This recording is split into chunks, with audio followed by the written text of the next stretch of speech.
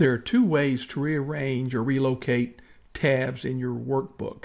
First of all, you want to left click on the tab you're interested in and then hold down the left button after that till you see the page icon, and then just move it in the direction you want to go, and then you'll have to play with it there to, I want this in front of sheet 2. I let go, and now it's relocated in front of sheet 2.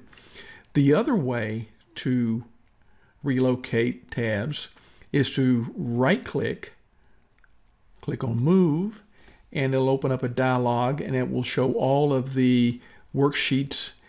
Pick the location you want it. I'm going to put it in front of salary, so I click salary and click OK, and it'll move it precisely to that spot.